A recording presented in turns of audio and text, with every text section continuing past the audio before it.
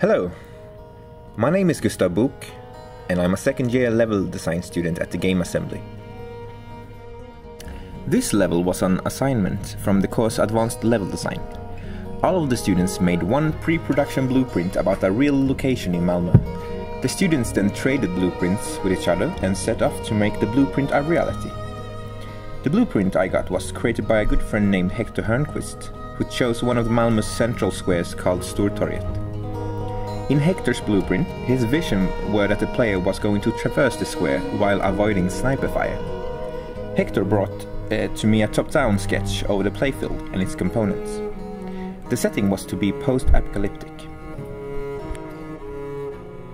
The students were to choose a game engine for ourselves to develop the level in, and I chose to use Unreal Engine 4 because I hadn't used it before. Since I had no prior experience in how the effect system works in Unreal Engine 4, I changed the sniper lasers to spotlights. First of all, I made a quick blocking out of the level using simple primitives, and I made them in different sizes to represent different types of props. I made the scripting so that when a player entered an active trigger box, the player would gain threat, and while not colliding with the trigger box, the threat would decrease. When the threat would get too high, the player would lose. The third day, I focused on creating some props, like the sandbag and the garbage container. I made the garbage container in several pieces so that I could make several variations inside of the engine, using the same mesh. I spent the rest of the week learning about the material system. I also created more variations of the props and replaced the placeholders in the level.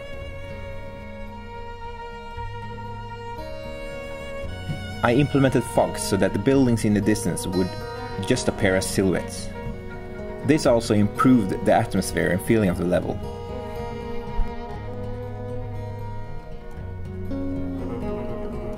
I tried out several types of fog before the end result.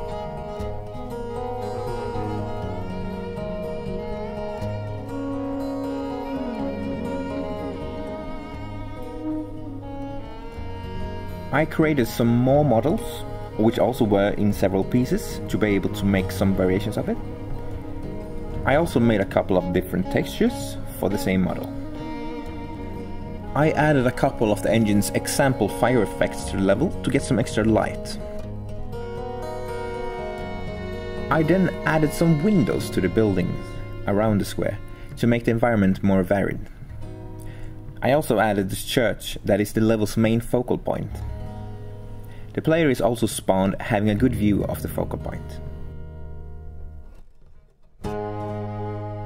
While I was experimenting with the fog, the level felt very dark, so I then added in some light posts.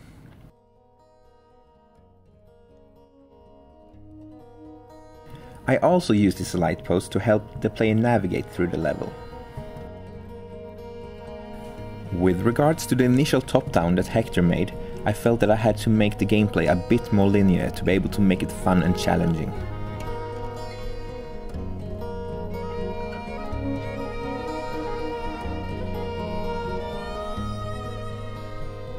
I also wanted to make the player feel that even though the world has limits to how the player can traverse it, it doesn't just end when it's blocked.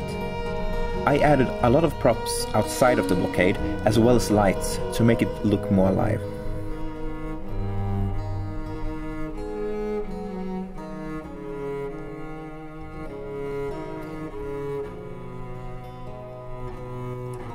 In the end, I did another iteration upon the game loop script and added a personal spotlight for each of the trigger boxes on the map.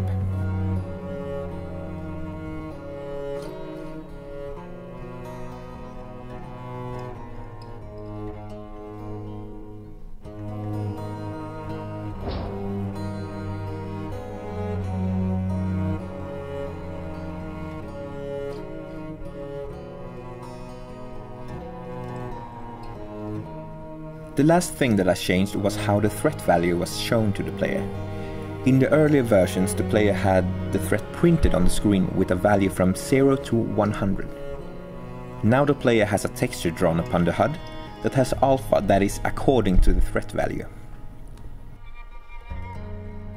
For future iterations, I would like to iterate on the placement of the trigger boxes to get a more finer collision detection. And the last thing I want is for the player to have a chance to become frustrated by dying when they think they are safe. I would also create and add decals to break up patterning on the walls and the ground. I would also add more variation in levitation of the gameplay and add jumping to the main game mechanics.